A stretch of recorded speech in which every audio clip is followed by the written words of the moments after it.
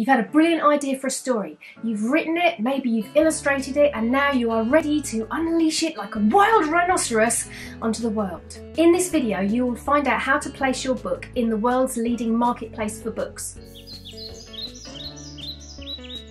Hi, I'm Jules from Jules Mariner Books. I write and illustrate picture books. I'm currently working on my 11th and 12th. I make videos on drawing, planning and publishing that come out every Friday. So poke that subscribe button and ding the bell for more videos on making books. We need to get real. It's the 21st century. The days of going to your local bookshop, ordering a book, waiting for a week, and then sitting down quietly somewhere and reading it are gone. I both love and hate Amazon for that.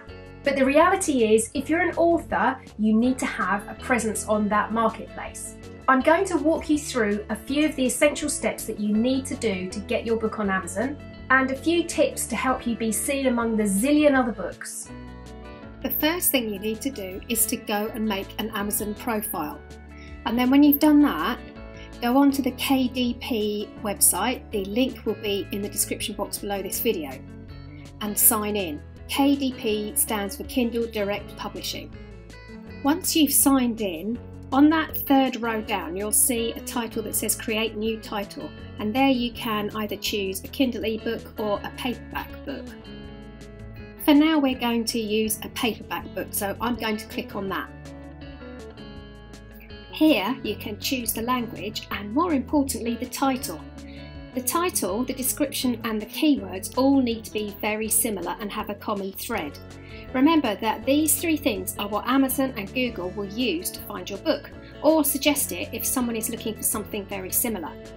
In the subtitle box, you can add something that makes up its category. For example, a space action adventure or a time-travelling bedtime story. This is also useful when people who are looking for a genre of book, they might type in bedtime story and travelling. You ought to make sure though that this subtitle is also on your physical cover somewhere, otherwise Amazon might not like this. The next section is where you fill in your author name, and you can add anyone else you want to credit here too, for example an illustrator or designer. Underneath that is the description box. Now this is very important. The first line of your description ought to be the same as your title and subtitle. Use any keywords that you think would be relevant in this box, including its genre, its age range, and who the audience is. If it's a children's book, you might add something like a terrific bedtime story for young children aged 3 to 6 and fun to read for their parents and grandparents. Remember to also add a section about your other books, if you have any, in the description box. A fun way to do this is to have a Q&A with the author. You can make up the questions to fit the answers that you want to get across. Next to the keywords. You have 7, make sure you use all of them. If you're wondering how to choose your keywords, instead of plucking them out of thin air, you could use Google's Keyword Planner, a tool which I use and it's been really useful. You want to choose keywords that have a high search volume but low usage in the metadata. This means lots of people are searching for that thing, but not many people are putting it in their SEO. The category section is pretty straightforward. Make sure you use it, it's really important. KDP offer you a free ISBN, that's the International Standard Book Number. Jolly nice of them. Or you can purchase one if you want. If you go for the free one, you won't be able to sell your book in any other shop or on any other platform. So unless you are dead certain that you won't be putting your book anywhere else other than Amazon, go for the paid one. That way you will be able to gift some to libraries as well as sell them elsewhere on the internet and on the high street. And so to print options. Here you can choose the paper colour and whether you are producing a black and white book or a book with colour in it. You can choose the trim size, that's exactly the size that you will hold in your hands, and whether or not it has a bleed. Also, you can choose whether to have a matte or a glossy cover. Now you need to upload your manuscript and cover. If you haven't got a cover of your own, you can make one from one of KDP's templates. If your book is a picture book or heavily reliant on pictures, you will need to upload this as a PDF. If it's nearly all text, a Word doc is fine. The cover will need to be a PDF. Your files must be 300 dots per inch, that's DPI, or more. Any less and it will look really fuzzy. When you've uploaded, it sometimes takes a while for KDP to process the files, so now is a good time to go and get a cup of tea. Don't be tempted to click out of the window and try to do something else on your computer. Then launch the previewer to see what it looks like. Here is where KDP will highlight any errors that it can see. That's not spelling mistakes or typos, it's things like whether your document fits the page that you have chosen. In the pricing section, Amazon will suggest a minimum price, but you can change that rate to the price that you want. You can also choose between 2 different royalty rates, as well as different list pricings in different countries.